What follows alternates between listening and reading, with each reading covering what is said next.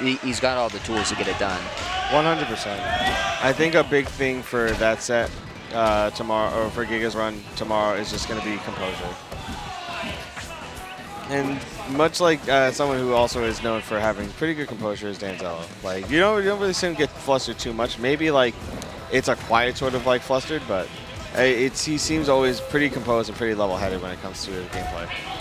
I feel like Danz is one of the people I'm most interested to see how he does this weekend.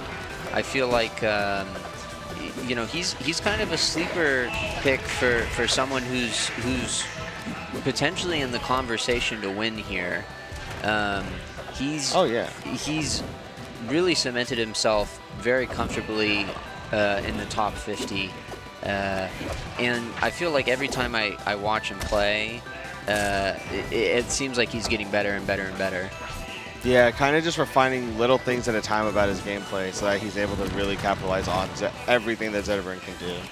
And I mean, again, like you said, he's kind of like hit his stride, getting like, what was it, almost top 20 this season. So honestly, fantastic stuff. But we've been talking a lot about Danzello. Gridlock taking the first stock though, which is an uncharacteristic sort of situation for Danzello, because like you said, we have favorites, we have underdogs. Gridlock definitely probably the underdog in this particular set. For sure. You know, it was a good first stock from Gridlock. I'm interested to see.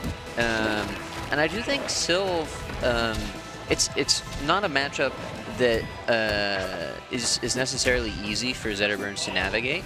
Zetter does fine in the matchup, but it's kind of, I would say it's fairly unique.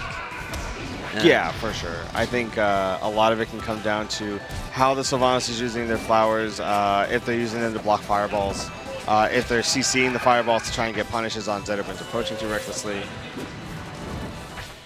It could be tough. It could be really tough for Zetterburn to get in and really get those strong hits. I say that as Danzello does, in fact, get in and get his hits. One thing we know, Dan's one of the best Zetters in the business at finding his opening. Yeah, and then capitalizing off of it right there. Double forwarder, going to clean up that stock. And game one, looking pretty solid for Gridlock there. A lot of really good neutral wins. Just not able to get the strong, heavy punishes that we've seen from other Sylvanoses. But still, neutral is half the battle. Once you get in, if she can capitalize on those and get way more punishes, like way more damage on them, then we could see an entire swing in the set. For sure. I think one of the things she did so well on that first stock, I loved how she got Dan's into juggle situations. Then she actually hunted and found that pin. I think setting up those juggle situations is really critical against Zetterburn. Keeping him in the air, keeping him guessing on how to land. I think that's where Gridlock's going to find some success for herself. 100%. I agree. Zetterburn not known for having a really good button to kind of drop down with the same way other characters are, you know? Like Claren, while maybe not having the best button, does have downer, which is very meaty. It's very large, so it can be tough to like challenge that if you're not going air to air with it. Orcane has a downer of some kind. Absol usually has Cloud that she can drop down with. Good spacing there to avoid the potential down strong. Ooh.